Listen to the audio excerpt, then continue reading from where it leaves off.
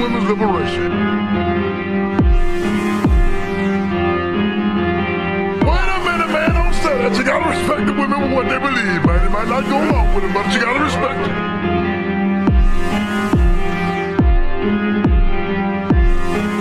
Man, but you can't get mad with them about that. You gotta remember to yourself now.